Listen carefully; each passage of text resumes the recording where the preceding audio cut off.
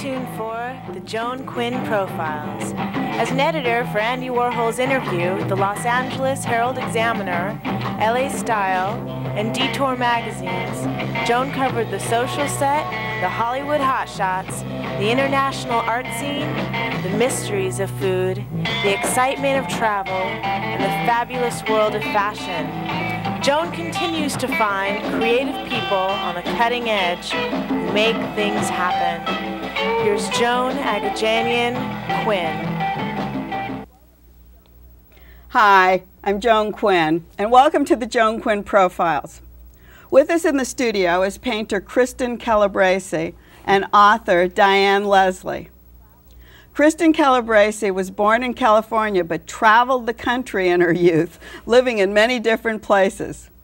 She eventually lived in Arizona, where she graduated from high school and then earned a Bachelor of Fine Arts degree from the Art Institute in San Francisco as a painting major.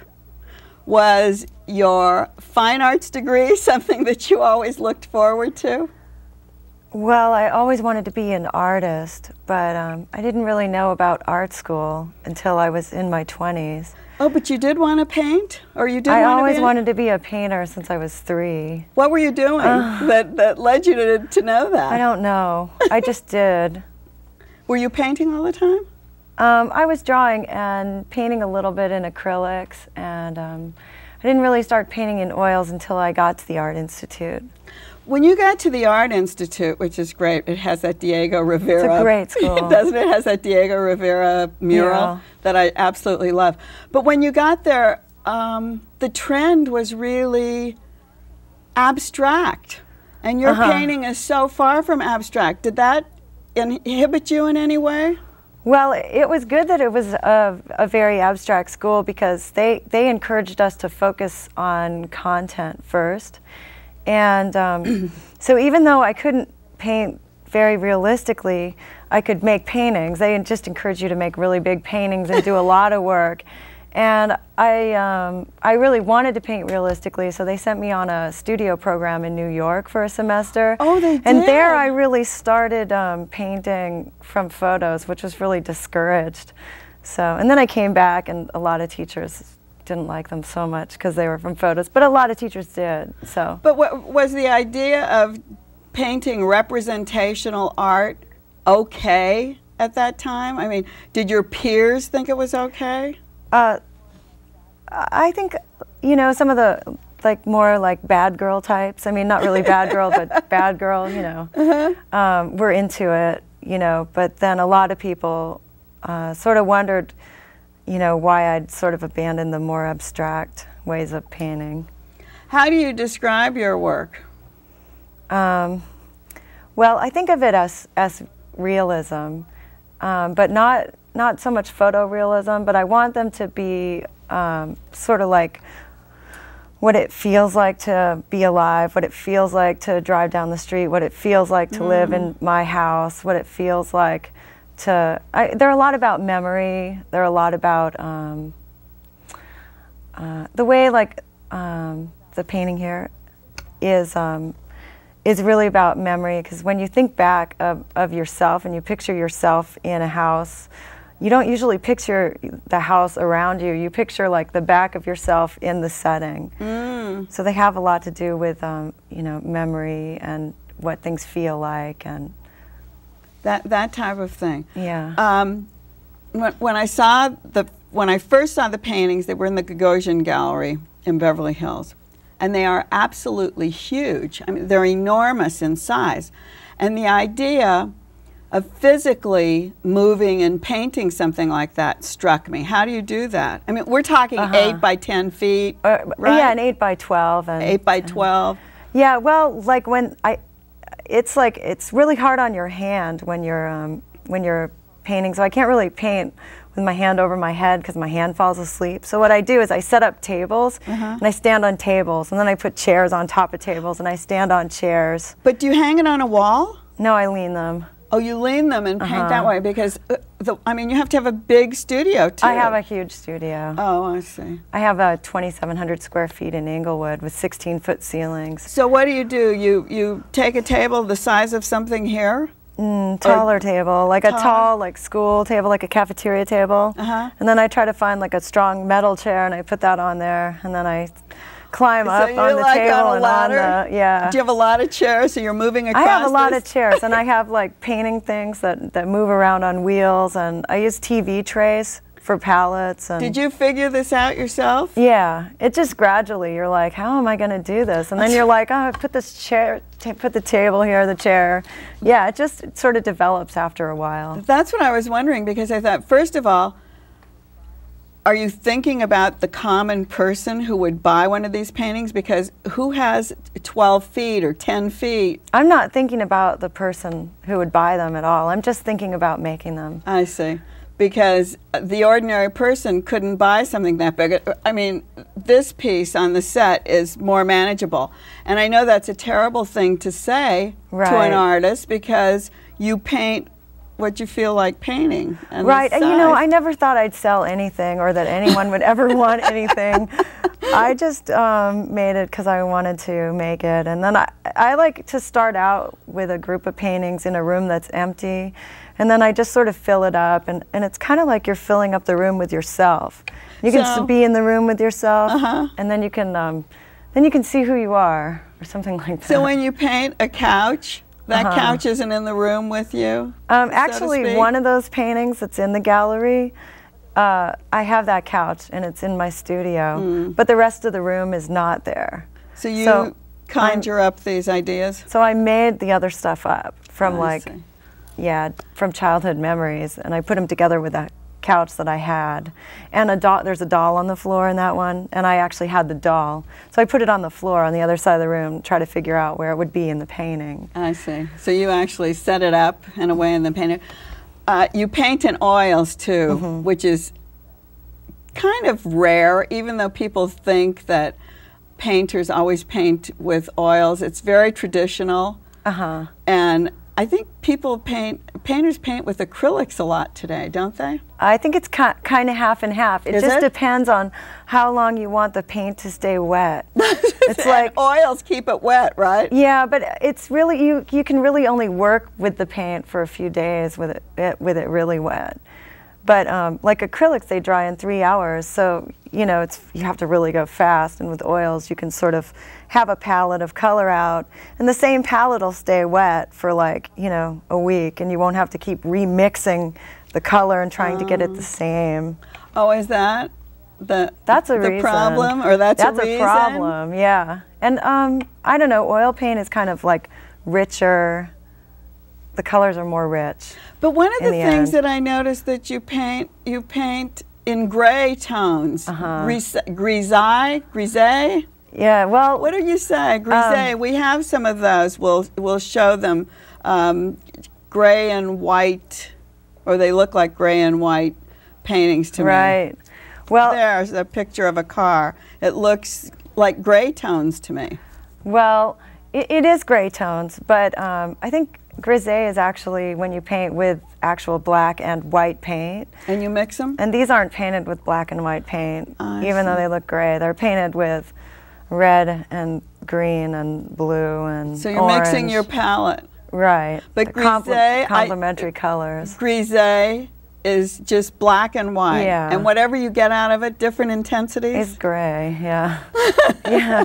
But I painted those because I painted them in gray because I wanted them, they're paintings of an apartment that I was living in at the time. That was where I was living, and I wasn't very happy there, and I didn't really like the apartment. I see. No, the reason I painted them gray was because I try to, force myself to be happy where I am when I'm there, because I usually end up missing whatever I didn't like at the time.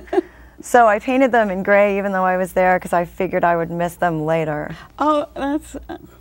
So these are, in a way, now that I'm talking to you, kind of documentations of your life. Right. And you do a lot of LA scenes. Right. I have these pictures of paintings of many little buildings from LA and cars, and also words and little messages to people. And they're because I've been driving in LA and Well, and then I just love it here. I think it's beautiful. I love the palm trees and I love the architecture. And I really love, you know, even like kind of, you know, the big apartment complex that has like somebody's towel hanging over it. When you can see like what people are really like and they start letting their personalities outside their front door. I think it's really interesting. Is this painting here on the set part of this painting, your life? Yeah, that was my windowsill actually. And hold it up. Okay. Where did I? Oh, that's great. Yeah. Yeah. This is my boyfriend's sister's dollhouse furniture. Hold it a little higher. Boyfriend's sister dollhouse house furniture there, and I was staying at his parents' house in North Carolina, and oh, so it's a little teeny stuff. This is everything. They're all life size, pretty much. Like if there's a refrigerator in it. Let me take it. It's the size of a refrigerator. You can describe it, yeah. Or if there's a bed in it, then it's the size of a bed. But this painting, though, that's like Laura Ashley print that comes off of my bedspread, which is actually on the bedspread too. But I felt like while I was staying at her house, I was just so like immersed in Laura Ashley. So I took her dollhouse furniture, painted it like Laura Ashley, and then when I moved to LA, I put those on my windowsill. So we have another one that's a bed. Right there. Is that the red bed? No, that's the gray bed. That's the gray bed. Then we have another one that's that's all done in gray tones. Then we have another one that's a red bed. Right, and that goes with these ones. It was in the same house. Oh, it was. So when that comes on the screen, we'll talk about. There it is. Yeah. Well. We had I mean, the streamer there is from a party that we had not too long before that. There's also like there's a sock on the floor. There's a little Valentine pillow on the floor. So it's just, it's really like writing a book. Yeah, it's like writing a book. I think it's like important to make it personal and, you know, of the moment. I like to, you know, sort of mark time in them. One of the things whether you've been lucky or not lucky, 4 of your paintings were bought by the Saatchi collection in London, which is a very famous collection. Do you think that helps make or break someone's career? That's what people are telling me. You think I mean, they're saying that it'll help a lot, but I don't know. How do you, and just before we go, I want to ask you one thing. It's so representational, and say somebody like Richard Diebenkorn, who started out whose painting, work I love, whose work you love, but the lines got less and less, and the subject matter got more diffused, and it became very abstract. Do you see yourself ever painting like that? No, I mean, I do sometimes like take. I do sometimes take like a pattern out of something, and maybe I'll make a big painting that's just stripes, or make a big painting that's just lines. But those are the stripe painting with it's kind of like drips. I thought of those as the painting of candle wax dripping. So they always have some sort of relation to the other paintings. Richard Diebenkorn's paintings are a lot having to do with light and light and color and filling that space. Yeah, and mine do too already. So, but I think I might lean more towards like words, like a whole painting covered with words. Really? And the words would maybe be like super typography style, you know, all sorts of crunchy, funky words and stuff. But I like to sort of jump around a little bit. I like to do one body of work at a time, and you know, maybe do some that are really different next time, and then back and forth. Now we're going to be looking for your work. Now that we know Kristin Calabrese, you can't believe the time is already finished. So. Oh, it is. Oh, good. So, we want to thank you for bringing your work on and explaining it to us, and we hope to see your work all over the world. Thank you. Don't go away, because we're going to be right back with author Diane Leslie, who's going to tell us about her life. I can't believe Oh, that was fun.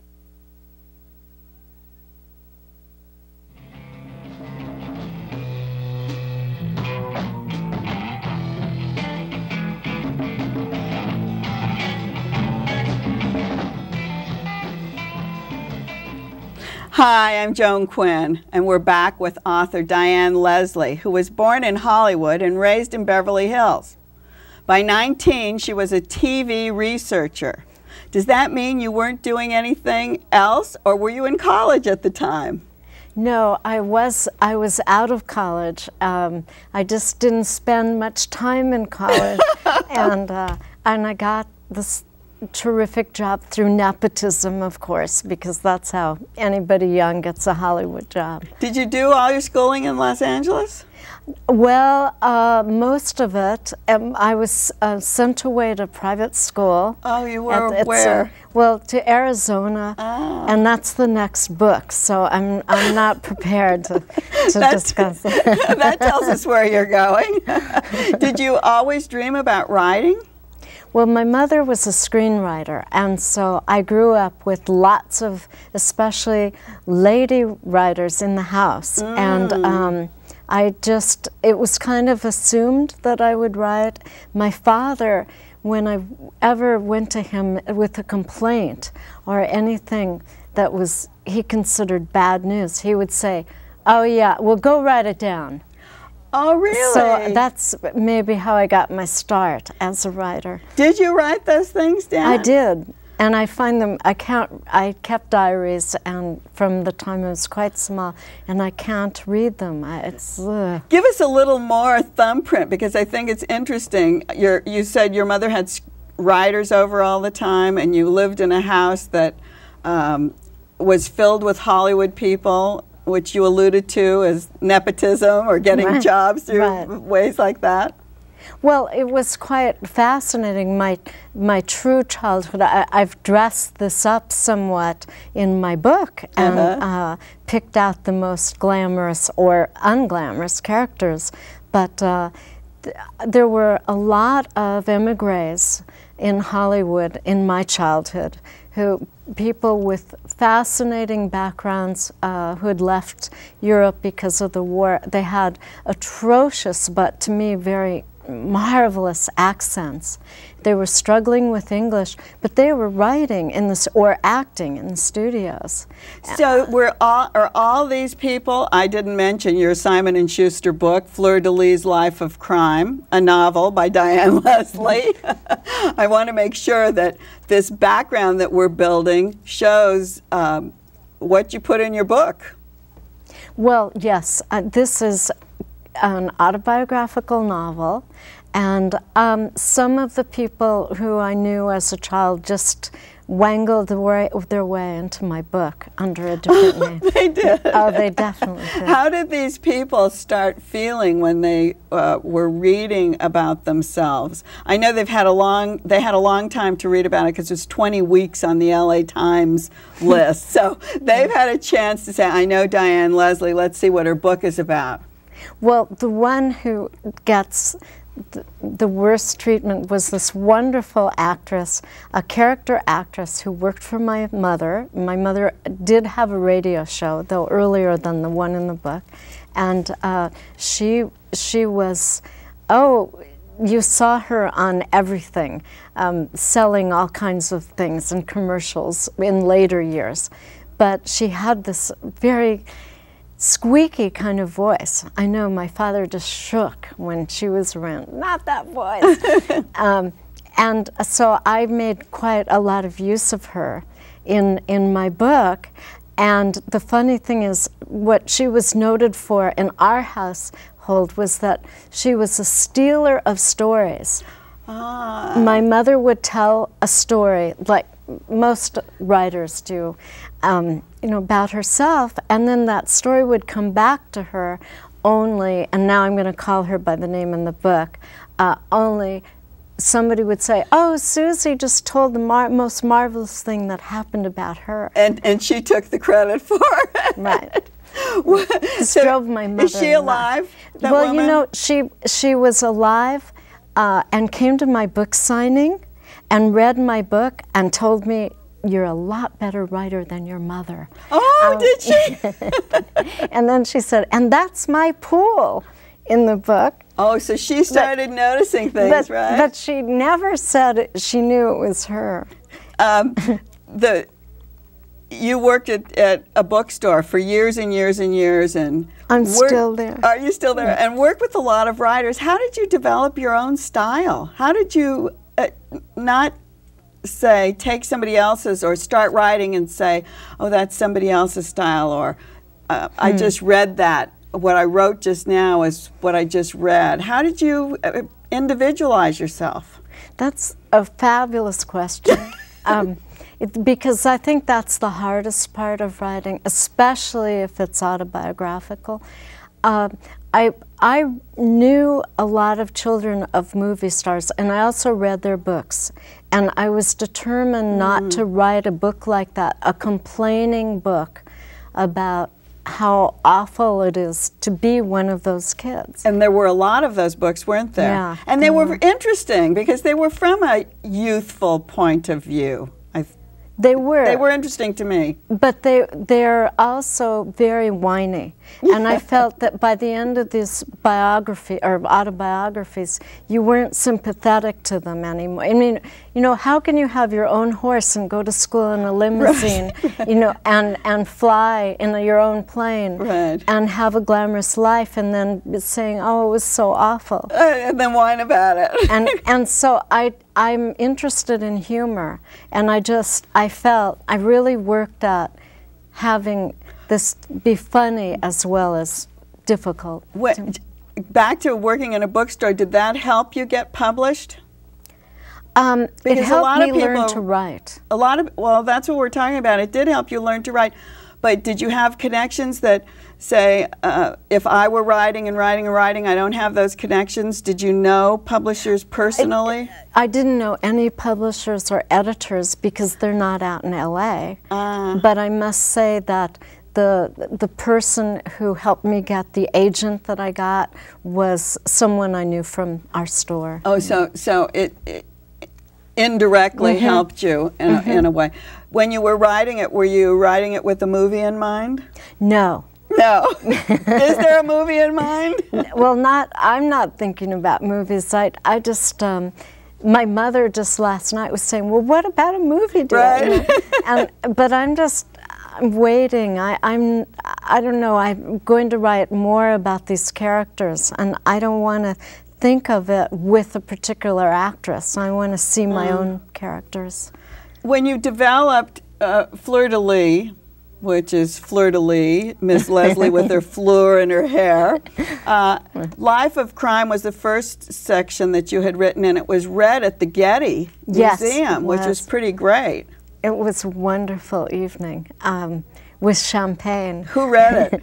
It was Jill Eikenberry. And it really meant a lot to me because it gave me a great deal more confidence about the rest of it. And that part that was read won the Catherine Ann Porter Prize. So that was also a wonderful coup.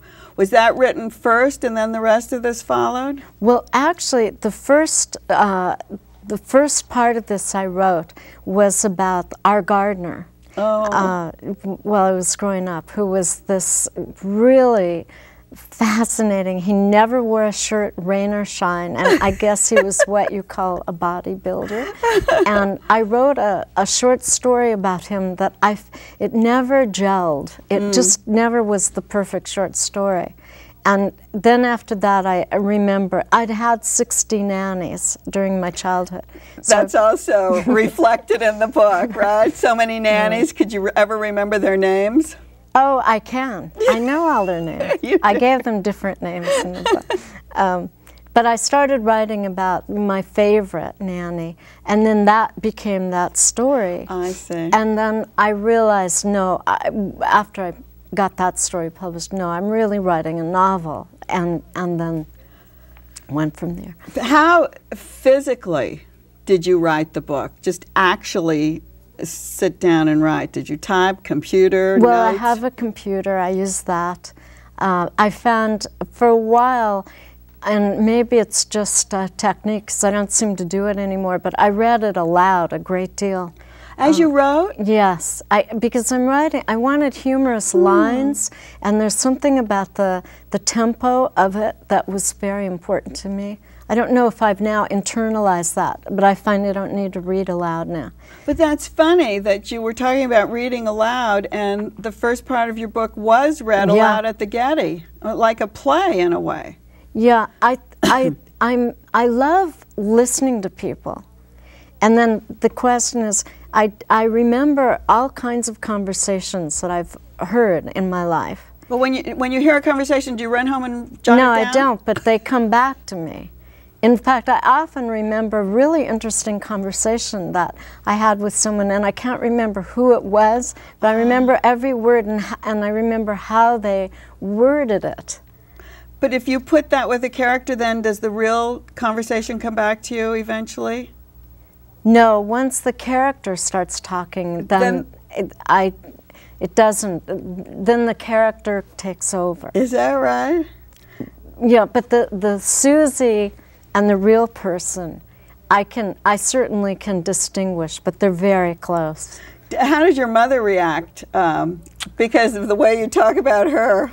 Well, my mother, the mother in the book, is kind of the villain in the book.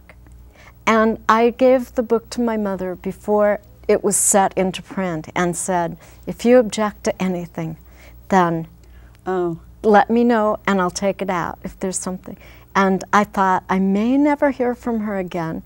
But she called me the next day, and she just loves the book. And she sent it to her relatives. Oh, that's great. Now, one question before we leave, because our time is up.